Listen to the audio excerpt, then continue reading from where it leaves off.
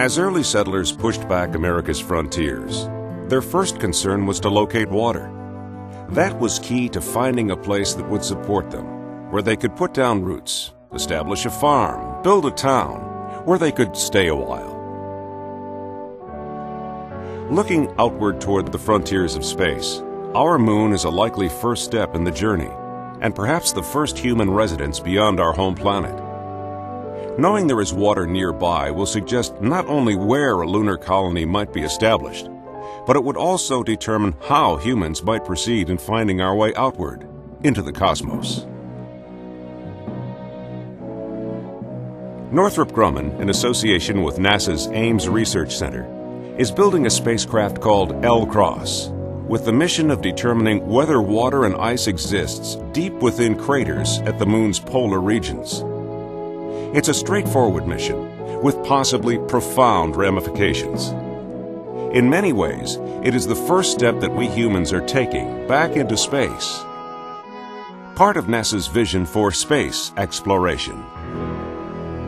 The mission destination is a crater near the moon's south pole.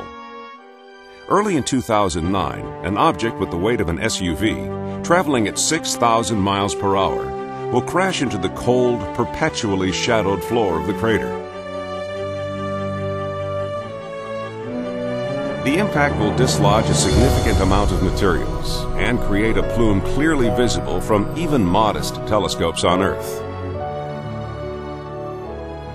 Instruments on board the Lcross satellite and elsewhere will analyze the plume for water or compounds that contain water. The results could have a significant impact on the future of space exploration, opening a new frontier for generations to come. Lcross is a fast-track, low-cost program that will piggyback with NASA's Lunar Reconnaissance Orbiter, LRO. It will be launched from Cape Canaveral, Florida, aboard an Atlas Centaur rocket. LRO will be detached and head directly for the moon, into a low orbit that will provide us with detailed views of the lunar surface.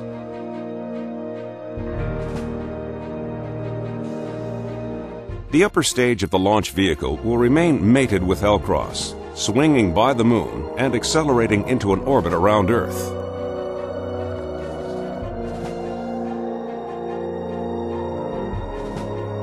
Two or more such orbits will place the pair on a collision path with the moon's southern polar region.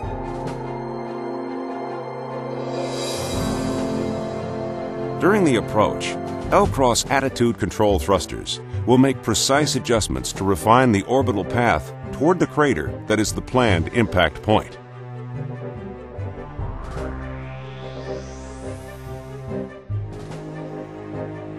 This important command and control function is what gives Lcross its additional name of shepherding satellite.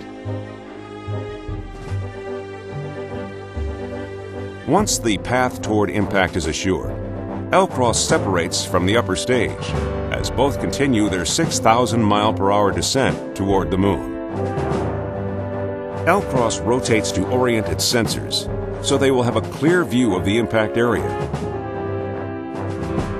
Then it performs a braking maneuver using its thrusters to give it a 10-minute separation as it follows behind the Centaur upper stage.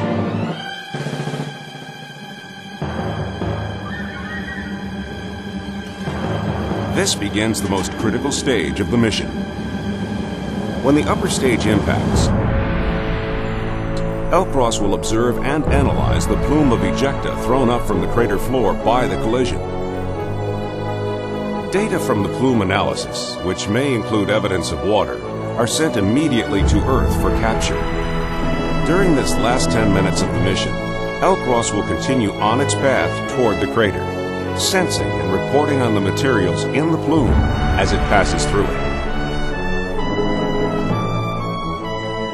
Finally, Lcross itself will impact within the crater, providing a second opportunity for observers to evaluate the components within the ejecta. The spacecraft at the heart of this endeavor is intentionally low in cost and straightforward to fabricate. Its design and performance are drawn from 50 years of spacecraft manufacturing by the company that was the first to build a satellite for NASA. At the center of the spacecraft is the fuel tank, a recycled, space-qualified spare from an earlier NASA program. The spacecraft structure surrounds the tank, providing mounting surfaces for the power, thermal control, communications, navigation, and control devices that will enable it to carry out the mission. Multiple attitude control thrusters will allow the shepherding functions, adjusting the orbital path through space to ensure a precise, on-target finale. An imaginative approach will be used in the integration and test of the spacecraft components. The side panels will be temporarily mounted adjacent to their facet of the spacecraft bus. In that configuration, all the subsystem pieces, wiring and control features will be installed. Then the spacecraft can be powered up and fully tested. Only then will the panels be folded up into their final position, attached, making the spacecraft ready for final environmental testing and trucking to the launch site.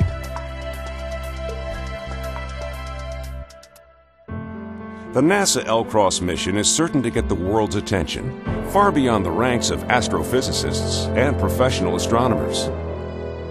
Amateur stargazers will be setting up on dark hilltops. Many students will be involved in the mission, monitoring the system's status during its 90-day flight, using a former Deep Space Tracking Network antenna to listen to its vital signs. This will be a very big story, and although the event will be of short duration, it will play an important part in reawakening the public to the adventure of space travel, supporting human exploration and scientific discovery. And it will take place right in our local neighborhood, in our backyard. Northrop Grumman is proud to be a part of NASA's Lcross team, getting an important job done on a tight schedule.